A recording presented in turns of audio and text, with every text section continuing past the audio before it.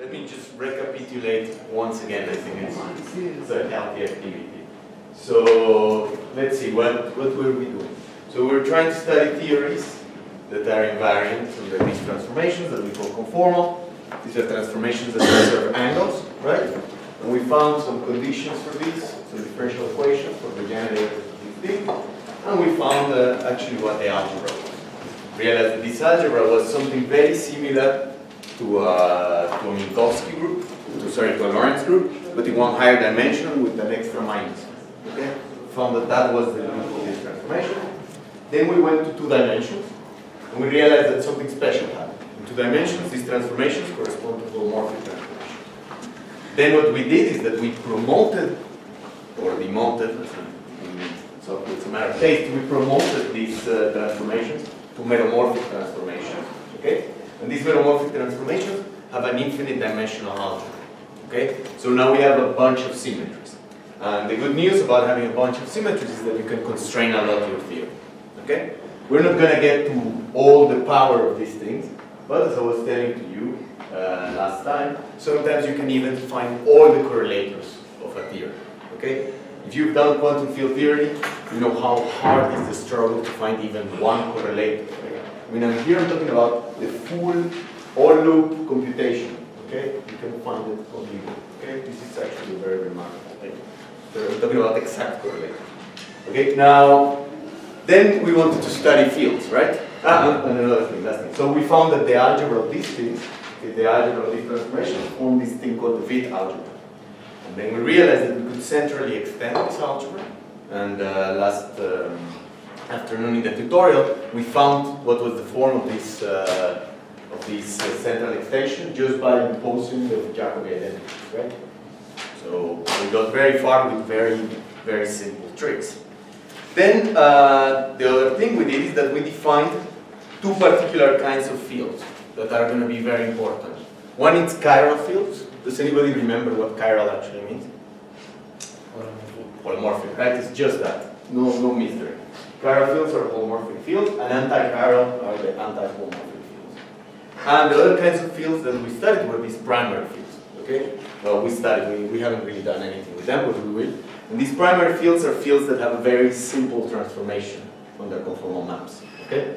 So they are going to be important for reasons that we will not get to, but probably with Robert you understood a bit. These are going to be the highest weight states of these representations of the Virasoro algebra. Okay?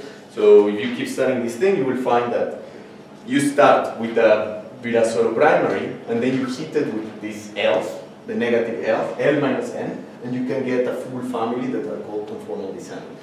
Okay? So now we want to do some actual quantization. Okay? We want to see how the quantization thing works.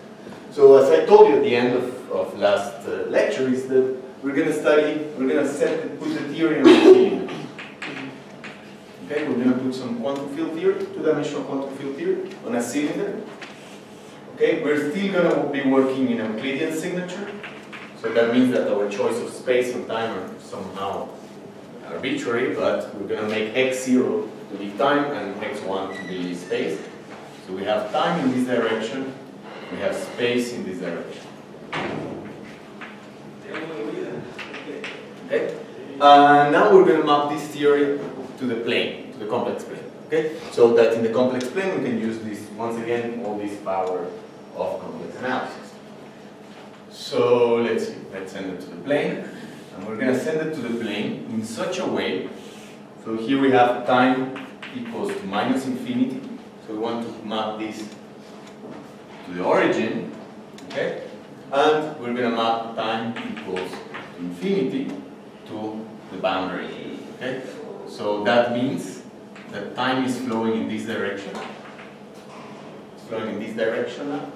And space, I mean a space-like region will correspond to a circle, okay?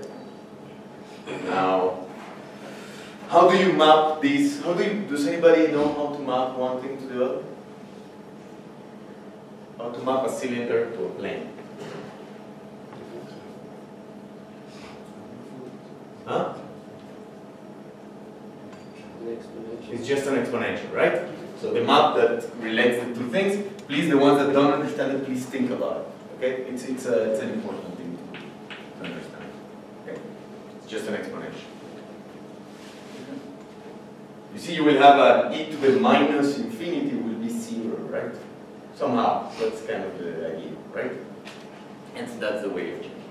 Now, let's see. Now, let's try to. Now we have in this guy, we can act with our sort of things in principle, right? We can act with conformal transformations on the plane, right? As we discussed before. And the first thing I would like to see if you manage to do is to identify the Hamiltonian. So the Hamiltonian is the generator of what? In normal classical stuff when you study basic things. The generator of time translations, right? That's what the Hamiltonian does. The Hamiltonian just pushes your operator through time. Now, time here has become this radial direction, right? So who's the Hamiltonian in the conformal group? Who does that? Dilatation, right?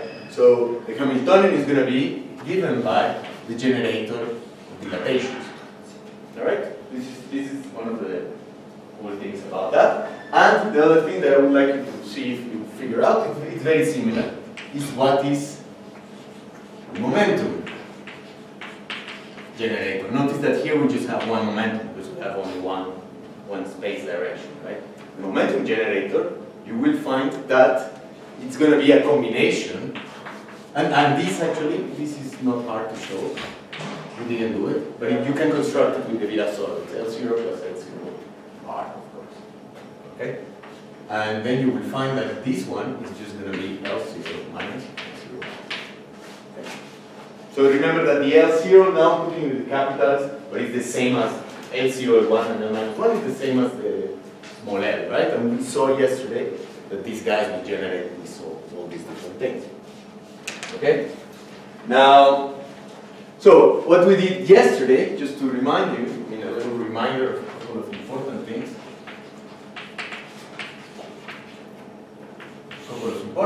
We studied this thing called the stress energy tensor, right? The stress energy tensor was defined.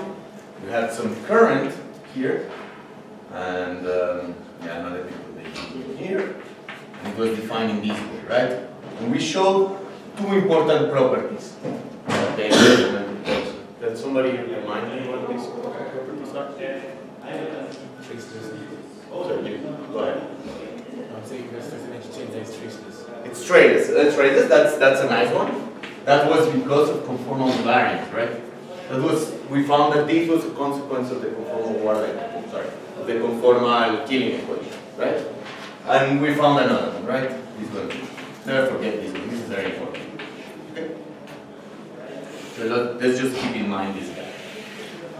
Now, of course, this guy, the energy momentum tensor, somehow it's related to a current, and the current is going to be related to a charge, right? And we know that charges are the guys that generate the transformations. Okay? So the charges associated, these guys somehow should be the generators of conformal transformations. Is this line of thought clear? Okay. So we know, and this is a general thing, it's nothing to do with conformal field theory. We know that you have an operator, A, delta A is going to be equal to the commutator of Q with A. Okay? That's far too wet. Sorry. Okay? Now, let's see how this is going to work for our case. Okay? So this, remember, commutators are done at equal times. This is an unequal. Okay? So let's see what's the charge associated with the energy momentum tensor. So how do you find the charge from a current?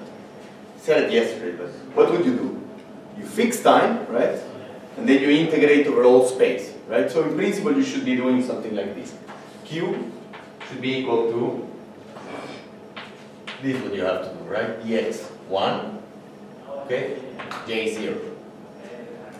Now, of course, this fixing time corresponds to what in the complex plane? Corresponds to what? So this is in the cylinder.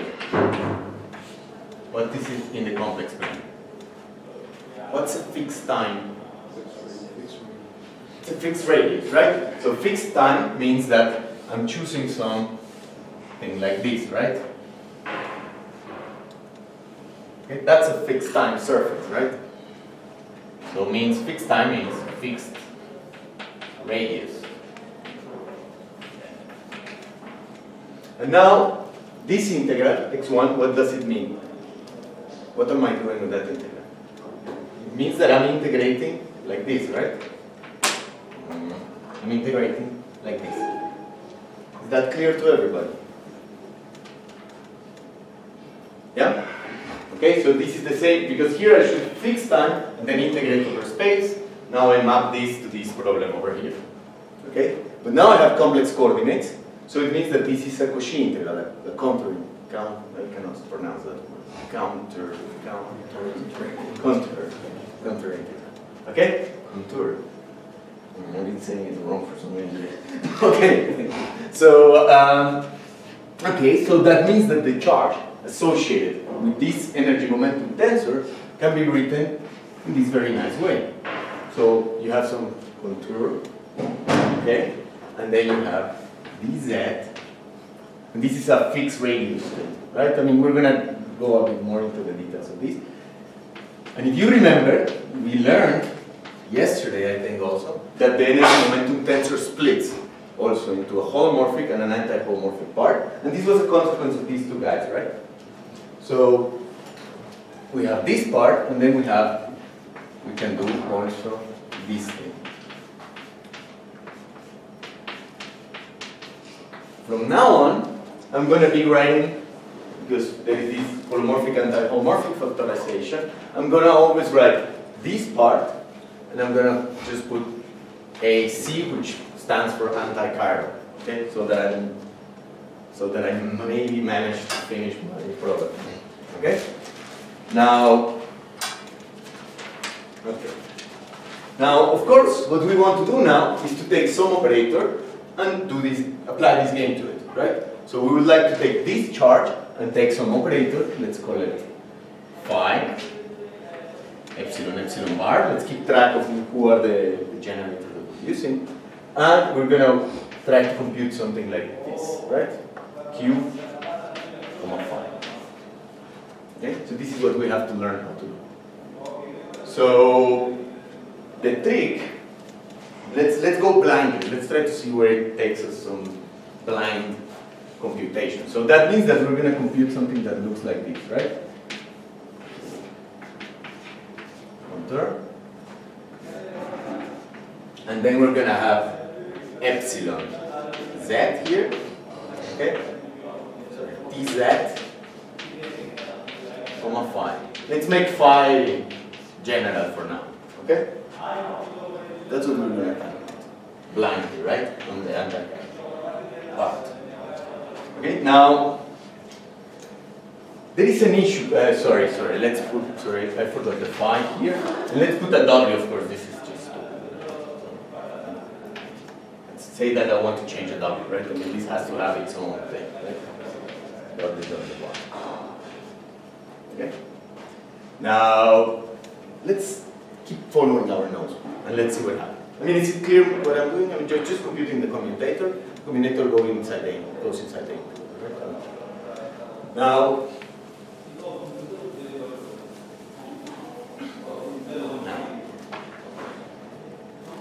let's say that I just write it out. Let's say that I just expand this thing and write it like this times this, okay? Minus this times this. Does anybody see a potential problem there? Did you know from normal field theory?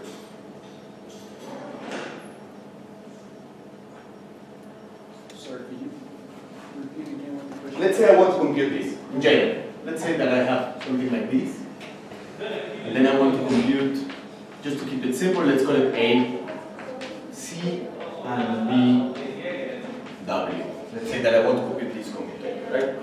I would blankly do the following. I would just write, let's say, I would write something like dc az dw, right? Minus dc dw az, right? That's what I would do blankly, right? That's a commutator, right? Let's just take as it is, and then with a minus to the other side. Is there a potential problem? This you found in your field theory course. You need to, there are ambiguities, right, in field theories. What was this ambiguity? Is it an ordering? We need an ordering, right? And this is time ordering. Okay, we need a time ordering. You remember that. You have to put things in a time order way. Okay, so we have to time order this thing. But time order means what now? It means radial ordering. So we have to put radial ordering. This is basically the ambiguity of whether the W is inside the contour or outside the contour. Okay? That's a very important ambiguity. So we have to define something called radial ordering.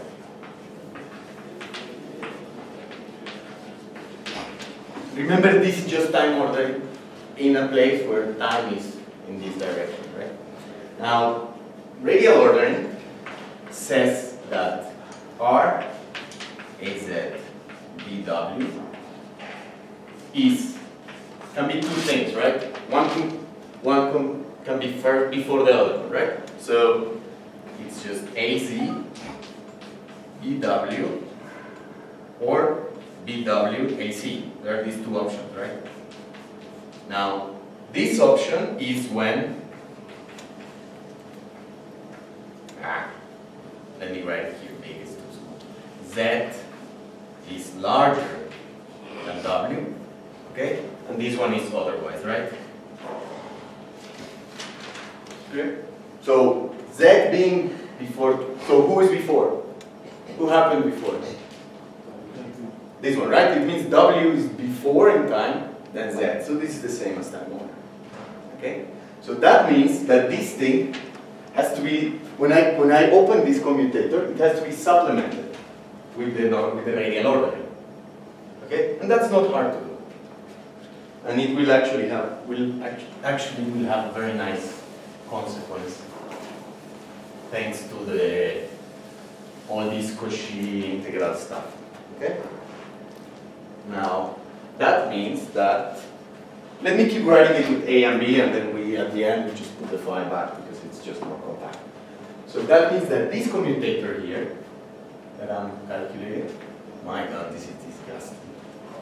Sorry, I'm really sorry. So I'm going to jump to that one, and I'm going to write it here. Sorry that I made this so wet. And you see that's super wet? I will do it in the disgusting place. So, okay, so let's say that we want to compute this commutator. So we have Az bw, and that means that this thing, contour here, is going to be equal to, what? It's going to be equal to this thing, and here, what do I have to put? What condition do I have to put in this contour? Z is greater than W? I'm sure, because I'm not looking at it. Yeah. Az dw, right? And what's the other one? The opposite, right? You want W larger than Z, and then I have dw Az. Is it clear what I'm doing? So to compute the commutators, you have to be careful to keep track of radial order. That's what I'm saying. Okay? Now, let's draw this on the complex plane. Let's draw the two integrals that we're doing. Okay? And that's the nice thing about complex analysis, that drawings are actually very useful. So, let's see the two integrals we're doing. So we have the complex plane here.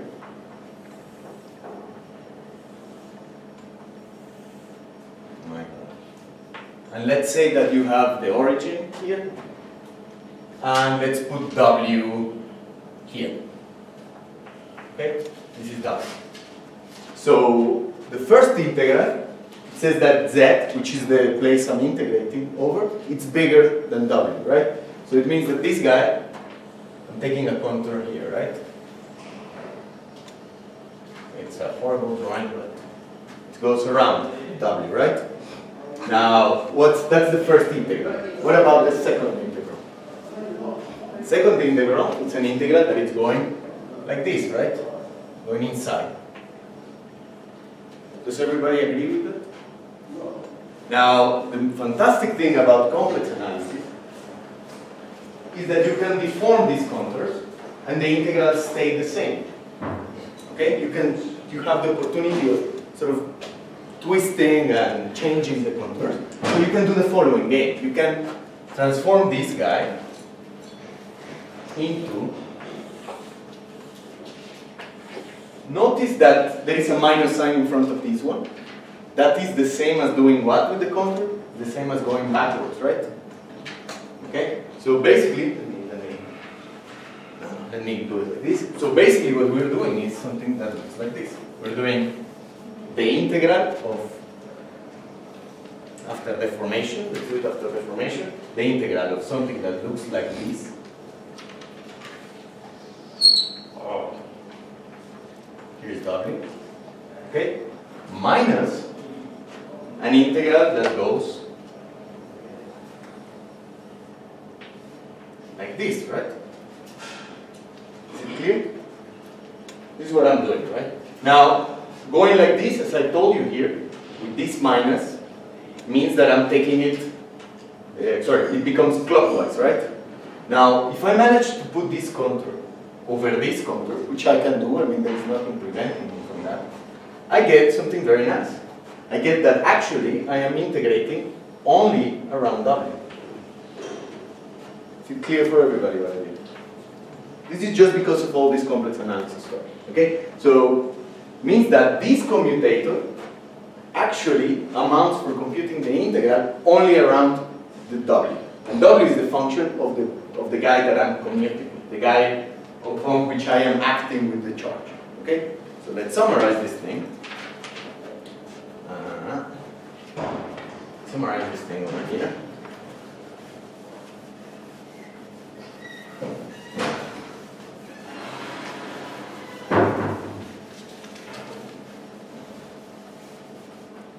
This thing means that the change of phi under some formal transformation, just applying for formal transformation, equals, so these are W are the insertion points, equals to the integral. This is a notation I'm going to use from now on. This means a contour that encircles W, okay, contour that encircles W of dz, let me put epsilon z, radial ordering of t phi W, W bar, plus the anti-chiral thing. Is it clear? That's what it's left in the end. Now, okay, it seems like we haven't done a very big deal, okay? But actually, we found something very nice. We're going to be able to find something that is called an operator product expansion. We're going to use this thing for primary operators. So we know how a primary operators transform under this. Do you remember that? We know that a primary operator, when I apply a conformal transformation, infinitesimal conformal transformation, we checked out how it transformed, right? It was this thing like H, D, epsilon, etc. Right? That will allow us, using the Cauchy theorem, to find what the radial ordering of this product is. And that's called an operator product expansion, right? You've done this also before and so on in the lectures on conformal bootstrap or something like that. Okay? So just to remind you, we knew that for a primary field,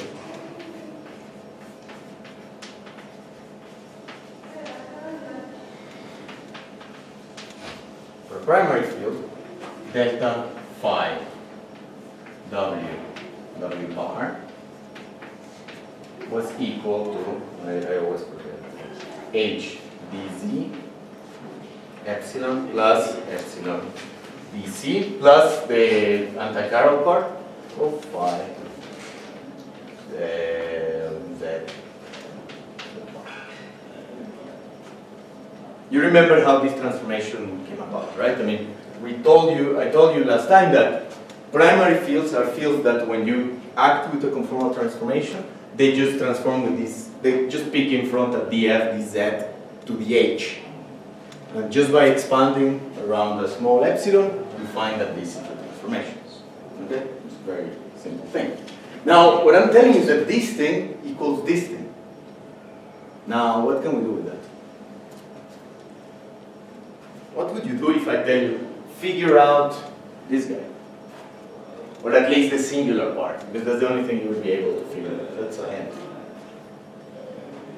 Yeah, that's a hint. That's a big hint. Now you raise what you think.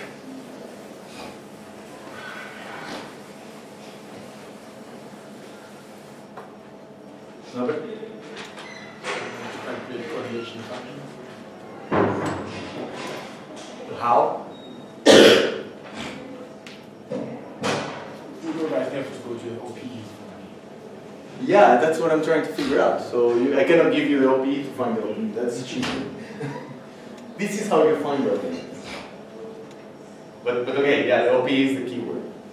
Let's say that I tell you, give you a very simple case. Let's say I tell you that I have some counter integral of some function.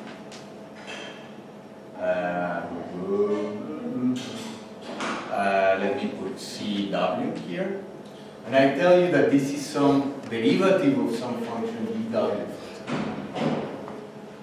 What would you do? What kind of thing relates you counter integrals to derivatives of stuff? There's a very nice formula, very famous formula that does that.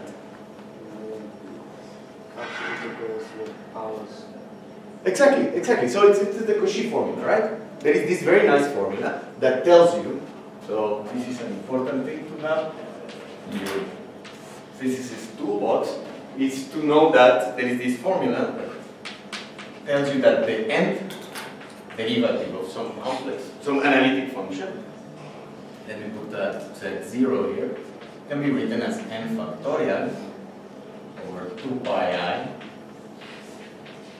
I contour that encircles Z0, okay, of f z. We'll have to check to be sure. And plus 1.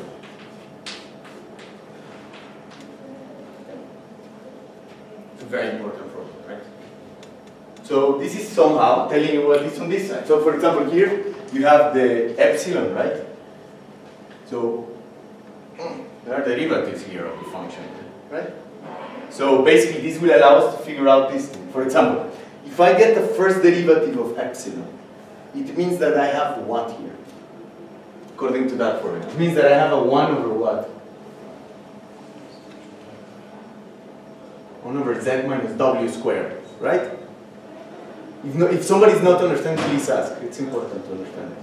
So you see, this thing is equal to this thing for a primary field, right? So what we're trying to figure out is this box.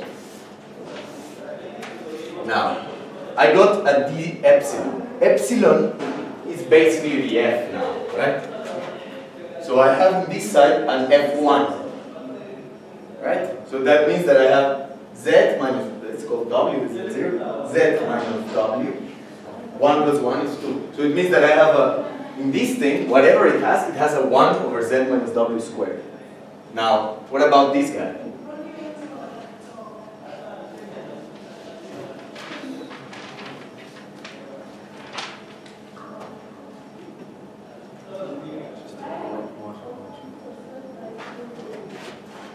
Okay, so your job, I already told you how this goes. I will give you the OPE, and we'll try to figure out which part comes from where, okay? So, the OPE, I mean that, by the OPE I mean the R, T, phi, and this is going to be an important equation, so we're going to box it,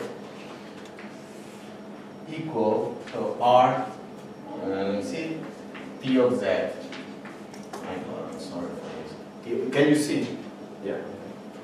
T of Z phi W bar equals to H over Z minus W squared phi W bar, okay, plus 1 over Z minus W d W phi W bar plus dot dot dot. I'll tell you what the dot dot dot is. Okay, so the dot dot dot are the non-singular terms. Okay, non-singular terms in a Cauchy integral are 0, right? I mean the contribution to the integral is 0. Why? Because I can deform the contour and make it vanish, right? That's a way of understanding. Now let's see where this term came from. Why do I say this term is here? So let's say this term is here, so it appears here. So it means that I have epsilon z times h z minus w, this thing, right?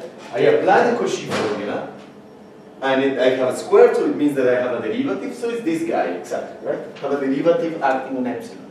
And I have an h, right? That's why I put the h here. Okay, that's it. Now this one, it's even easier, right? I have z minus w, that's just a simple pole, right? So it means that I just have to evaluate epsilon in w, right? And that's it.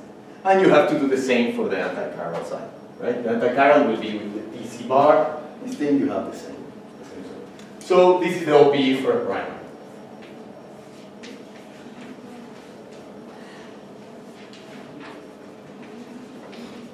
And actually it can be used as a definition of a primer.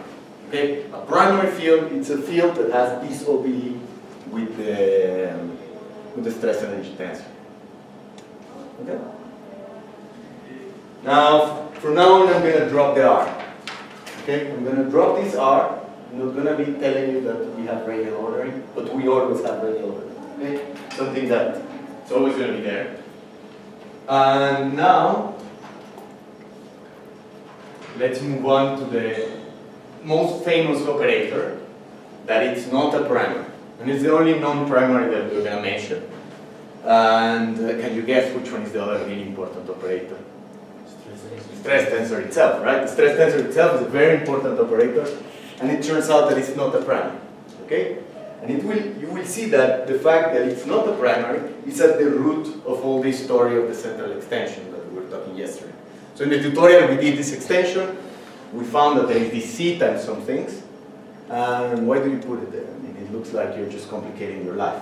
It turns out to be very important physically. It's not just exercise on blah blah. It's really, really an important thing. So I'm gonna be very sketchy about the OPE of the stress tensor because it's actually not so simple. Okay, so I'm gonna explain it a bit, but exponentiating it, you see the exponentiation meaning when epsilon is not small, it's quite complicated.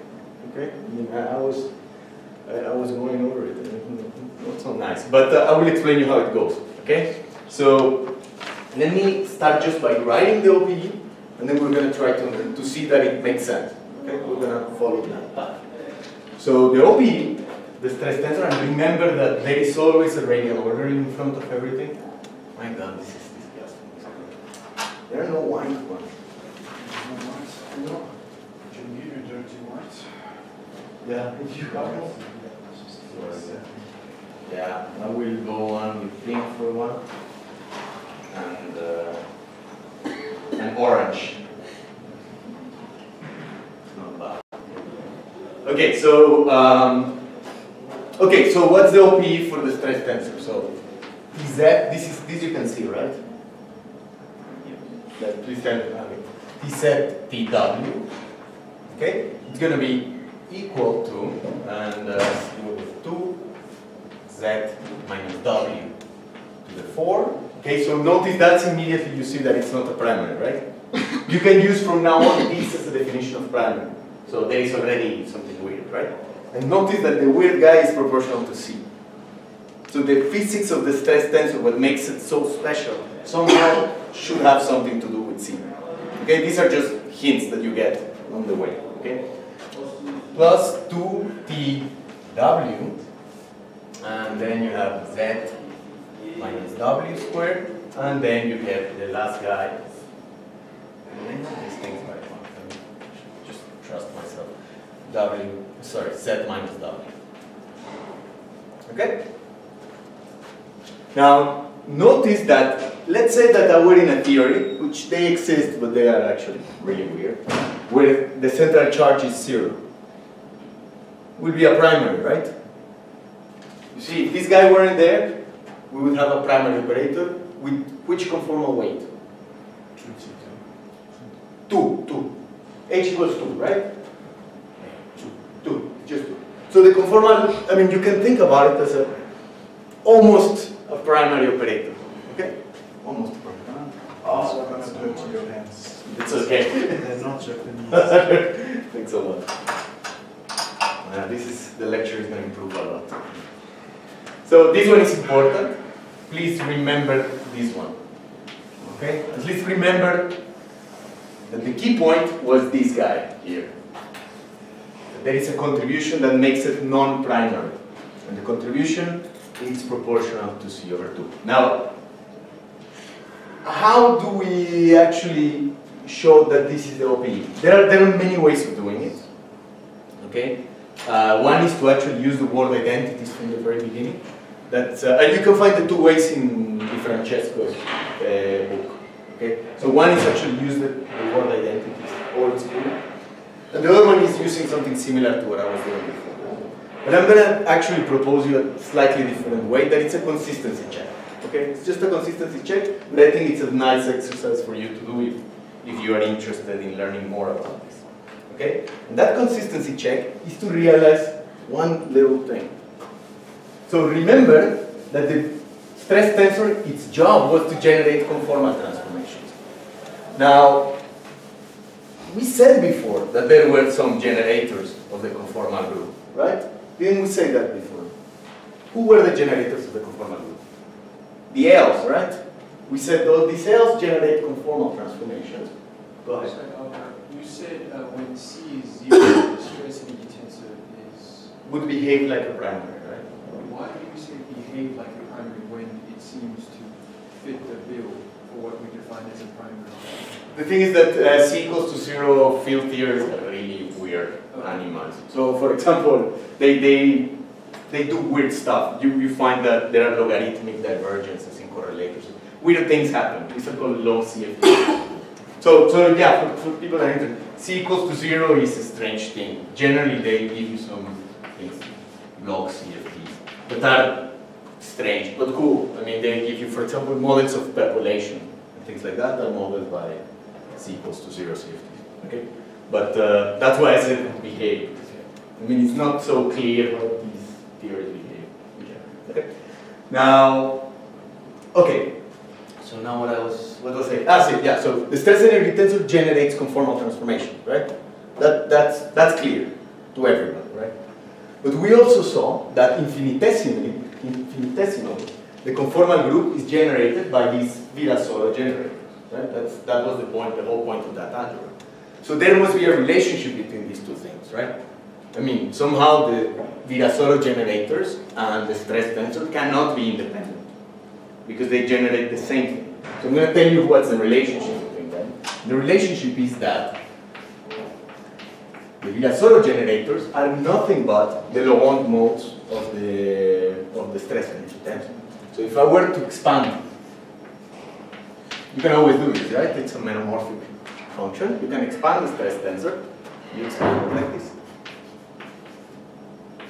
And the coefficients of this expansion are the Virasoro modes. Okay, that's another way of understanding the L's. Okay, and now that means that an alternative way of writing Ln is by computing. Let me see. This I always have to put the normalizations, right? I think I need. So I need some help, guys. So let's say I want to get from this integral the Ln. What do I have? I have to take t and multiply it by some. Let me put this here. And multiply it by some power of z. What's that power? If I want to find Ln. a little exercise in applying that one, right? I think it's a nice exercise. There is no derivative hitting the ln or anything, right? So it means that, what power do I have to have on this side? This has to be z minus, well in this case it's just z minus 0, right? Z minus 0 to 1, right? So what do I have to multiply to get the 1? N plus 1, perfect, n plus 1. Okay, so that's another way of finding the Virasoro parameters. Okay, so this is a useful relationship. Now, what I would like you to show, and I don't think it's that hard. Yeah, I don't think it's that hard. But try to do it. I mean, if you get stuck, drop by my office and we check it together. Is that the Virasoro algebra? You remember the famous Virasoro algebra? Go ahead. Please explain that again, please. So I want to get this one as it is, right? I mean, forget about this fancy stuff being conformal transformations and whatever. I have a log-on series, and I have this coefficient here, and I want to extract the coefficient from the series. So I do it with, I take advantage of that formula, because what that formula is that it will kill everything but the guy I need. But for that I need to tune this power correctly. And I have to tune it correctly to what? I have to tune it correctly to this being 1 over z. So I have a minus n minus 2, so I need to kill as many guys as possible and end with 1 over z, so it's n, this will kill 1, and a plus 1 will give me minus 2.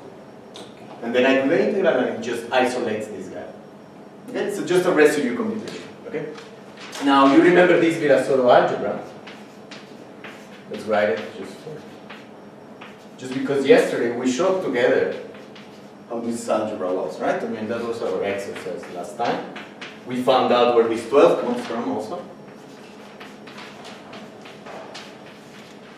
And we found out this thing, right? So this algebra, if you were to compute this algebra using this definition, this is a homework I would like you to do. Take this definition, you plug it here, it's equivalent to having this. Okay? So at least it's a nice exercise to do, to check the consistency between these OPE, sorry, there are not singular terms, between this OPE here and this algebra. Okay? It's a very nice exercise to do.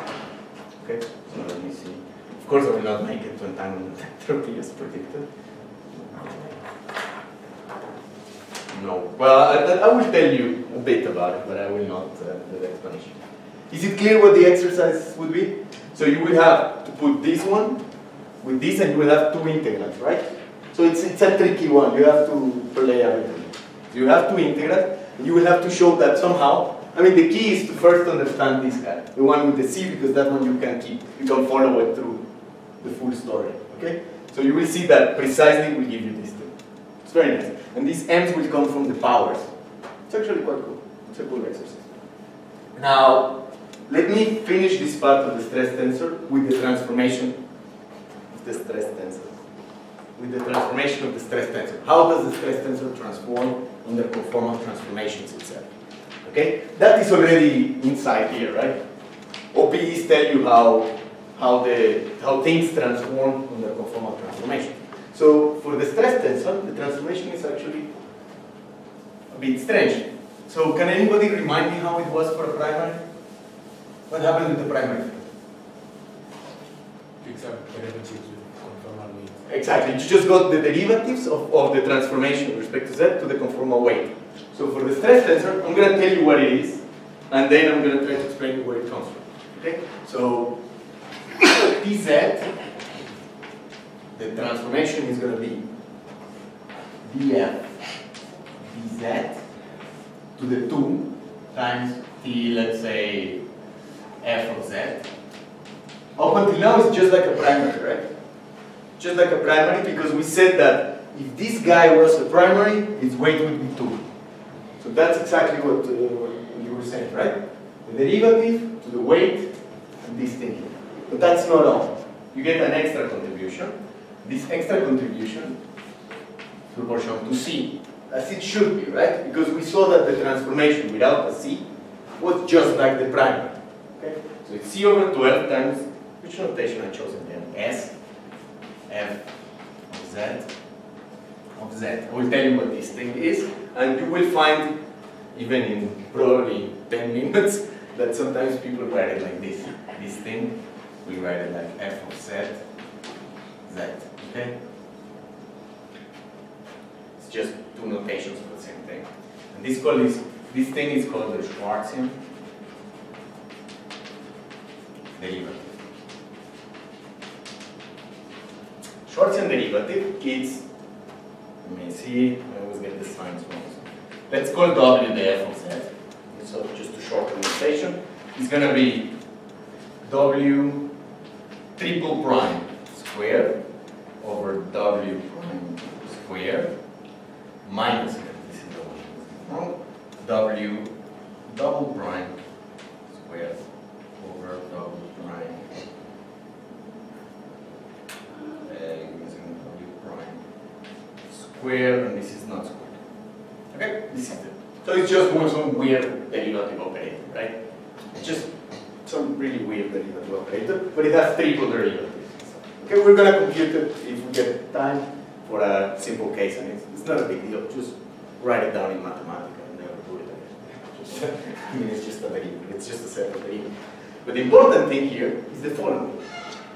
Imagine that I have, if I'm mapping some, let me put an example. For example, this cylinder story. You see, when you map under a conformal transformation, it might be that you pick up something here. So, for example, if you were in the plane, vacuum, no fancy problems, nothing weird is going on. What do you think is the expectation value of the stress tensor? Zero. Wild guess. 0, right? I mean, it should be 0, right? Now, if I map this somewhere else, I might pick up something, right? It might be that this thing is non-zero, and the expectation value now is something. And that something is proportional to C. And that's a Casimir energy. Okay? That's why C is so important physically. C can give you the Casimir energy for conformal field theory. Which is, I mean, Casimir energies are really important things, right? So, yeah, that's a thing. Now, how do we check that this is true? Okay? So in principle, you should take this thing and start until you manage to integrate the transformation. That's hard, right? But at least you can check that it works. That's at least one step. And I will tell you how to check that it works. Okay? So a way to check that it works is to do what? You do what we did for the primary, but backwards, right? What we did for the primary is that we knew how the primary transformed, and then from the way it transformed, we compared it to the commutator, and that allowed us to find the OPE. Now I'm giving you the OPE, so you go backwards. So you take the OPE, and you try to see what's on the other side, right? So you want to find delta epsilon bar of T, right? Let me put T, well, let's put TZ for some reason. Okay, TZ. And that's going to be equal to what on the other side? It's going to be equal to 1 over 2 pi I, an integral that has W inside, right? Of dz and W, epsilon W, T W, dz, right? That was the definition of a change by under a conformal transformation, right? The delta phi was precisely equal to this thing. Okay, here we were putting a phi before, but now phi is T. So all you have to do is to plug this OPE there, okay? And then you calculate the residue. So for example, just notice, you will get, let's forget about this guy first. We will get a part that has one derivative of epsilon, right? Everybody sees that. We have a guy with one derivative of epsilon. You will have a guy with no derivatives of epsilon, but a derivative of tau only. Okay, you will have that guy. What else? Now, that one. What will you have on the other side? How many derivatives of epsilon? We have 3 derivatives of epsilon. You will see that these are precisely these. Okay? Precisely here. So if you were to write, now how to compare? Now you take this Schwarzian derivative, I gave you that, there, and write f as z plus epsilon z. And you compare order by order. I mean to order epsilon, sorry, you compare term by term to order epsilon. You will see that this exactly matches this. Okay? So at least infinitesimally, it's not hard to check that you get the Schwarzschild derivative. Now, if you want to exponentiate the transformation, remember, these are transformations, this is the Lie algebra, right? So this is infinitesimal. So if you want to find the actual large transformation, that's a bit of an ordeal, but it can be done, of course. Okay. So Costas is here already. So I was gonna. Not me. Huh? Somebody else needs to know. Ah, so you're just. Okay. So keep going. Sorry, guys. So okay. So please check this. Check this thing and the consistency of this with the Virasoro algebra. Okay. If you manage to do these two things, you're really well. You're ready to start doing cool stuff with this conformal field theories. Now, I kept advertising that one of the features of conformal field theories that was very nice is that it told you what was the exact form of some correlators. So I'm just going to go very brief over that and tell you that. And tell you that it actually tells you a great deal about some endpoint functions. So, for example, the two-point functions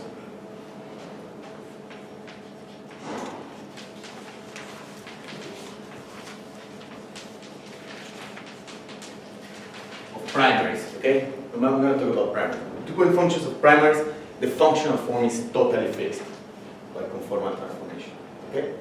So I will tell you what it is. Three-point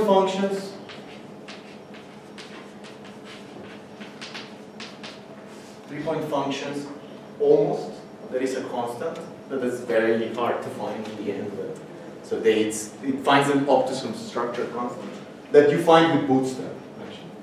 Well, you can't find with Bootstrap.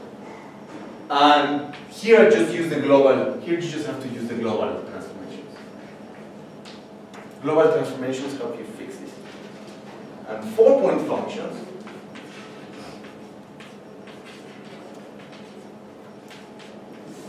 fixes them up to some constants. Okay? So it gives you something called conformal blocks, which are kind of like the DNA of the conformal field theory. Okay? So it takes you very far. Remember, if you were to do this in a normal field theory, this is very hard actually. Or maybe, I mean, the ones that haven't done conformal field theory, quantum field theory, cannot see how hard it is to find these things in general. Here you know exactly what you're going to get. I mean, up to some constants that you have to find, which are not so easy to find anyway. But, okay. Right? So let me tell you, well, I don't think I'll have much time, but let me tell you what I wanted to do really fast. Okay? So I wanted to explain there is this subject that people are, well, I am very excited about, and some other people, that it's called entanglement entropy. So we're computing this thing that it tells you how entangled are different parts of a system. Okay? It tells you how the quantum information is organized in a system. And I wanted to teach you how to compute entanglement entropy for a CFT. Because it's very easy, and actually it's a very recent result. I mean, it's, people did it, 2005 maybe, so it's relatively recent, right? And for that you only need a very few things. So if in some moment you want to go and read the paper, I think you can read it already. So you have to know two things about CFTs. One is how the stress tensor transforms, which I already told you. How this Schwarzschild derivative story, which, as I told you, just have to plug it in mathematics. You get something, right? And you have to know the form of the two-point functions. That's all you need to know. And with that, you manage to get the full, you manage to get a very, very important and highly cited paper if you were to do this 10 years ago. So how does it go to fit these two-point functions? So the story goes, I'm just going to say it because maybe we don't have tutorials today, right? No, of course not. We have the graph. Okay. So let me do the two-point function, just very fast. Okay? Let's do the two-point function, so at least I do part of the advertising.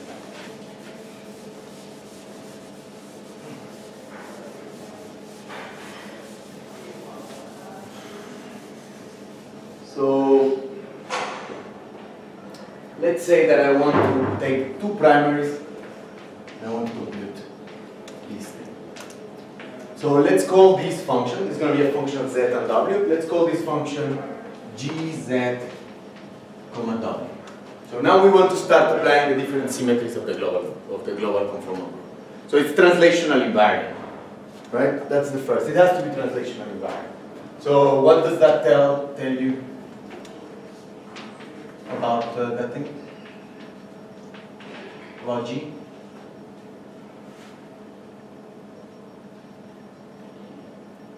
Let's say that I compute that. Let's say that this is space. Okay? And I computed, I mean space or time. And I compute the two-point function between points A and B. Now I said that it's translational invariant, right? So it means that if I were to do at A plus C and B plus C, should I get the same? Right. So it means that it depends on what? On the difference, right? So that's the first thing we find. Of course, this is in the complex distance, right? So it means that G, Z, W is a function of this thing, right? It's a function of the distance between the two insertions. Okay? That's the first thing we find. Now, what else do we find? Well, I could have put just C minus W. No, let's put C minus W. Let's just do it for a chiral. C minus W. Now, what else do we know? So that was translation. Now, what do dilatations tell you?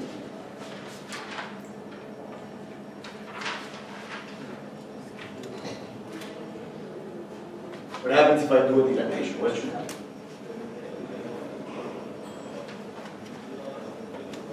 So let's see. Let's try to apply a dilatation. So this is apply a dilatation, and that means that I'm gonna study this. Let's call it H1. Let's call it phi 1 and phi 2. Let's start even with different fields. Okay, different fields. So we have lambda H1, and then you get phi 1 lambda Z. Okay, lambda H2 phi lambda Z2. Okay. This is how the thing will transform under a dilatation. It's clear to everybody. Notice that this is true for a quasi-primary, right? Doesn't even have to be primary. It just needs to be quasi-primary. You remember, quasi-primaries are the guys that only with the global transform. Okay? So it transforms like that. Okay? So let me pull out this guy. The lambda H1 plus H2, right? And this basically, what we said before, is just lambda Z minus W, right? But I'm asking the theory to be conformal invariant. So this has to be equal to what? This thing, it's equal to what? To the original one, right? I mean, that means invariant. Invariant means that this thing has to be just G of Z minus W, right? Is it clear? Okay, so let's impose that. That's the condition that is going to give a restriction, right? That's how symmetries give restrictions, right? I mean, in the most elementary way, right? You just take the thing, you transform it, it has to be equal as if it what it was before, and that gives you condition, and then you solve it. That's why symmetry is so prolific. Right? So, okay, so let's see. So that means that this thing is equal to G, Z, minus W. What does that tell you?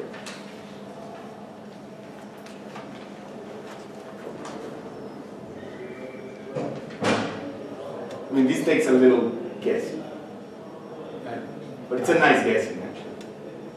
Tells you that somehow this guy, this lambda, let's say that I were able to take the lambda out. I have to pay something for the lambda, right? I mean, because I don't know what G is. But I want it to come out in such a way that it kills this guy.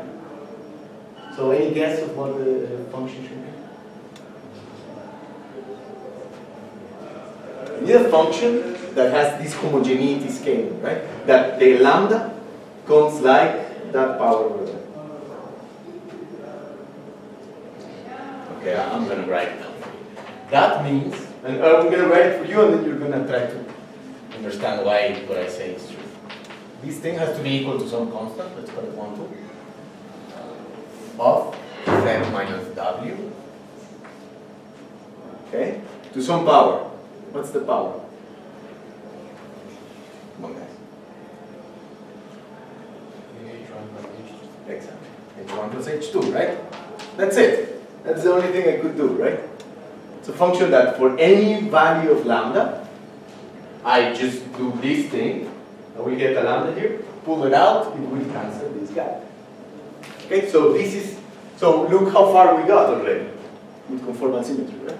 But really, really far. If we had only translation invariance, we know this. This is very little information. Right? Well, it's something, but it's not a great deal. This is big information. I mean, this is telling you that it doesn't matter in which situation you are, your two-point function is going to be just this ratio. There's someone. It's Kevin, right? Yeah, just finish this. Now, so basically, in terms of Véliz-Osorio, here we acted with L plus 1. Here we acted with L0. Okay? And now let's see what happens if we act with L minus 1. So I'm just going to tell you very fast what you will find. And this is going to be a little exercise also for you. You will find that L minus 1 implies that H1 has to be equal to H2. What does that mean? This means that primaries with different H's do not couple, don't have two-point function. They don't mix, families don't mix. That's a huge deal, right? So please check it. And the way to check it is basically to remember what the L minus 1 does, which essentially is an inversion. Okay? So you will basically take this function here and map, let me sketch the proof for you very fast. So you're going to take z and w to minus 1 over z, right? So you do this map. And also for w, right? And now that thing, whatever you get on the other side, has to be equal to this. That's symmetry. You will see that the only way that that can be true is not, it's very easy to see, is if H1 is equal to H2. Okay? So we find already 3 important conclusions about two-point functions. Okay? Two-point functions are an important thing. Okay? Two-point functions, two-point functions. Two-point functions are important. And we found their total form, and we found that conformal primaries never mix with each other. Okay? So I'm going to leave it there, and it's a shame that we didn't get to see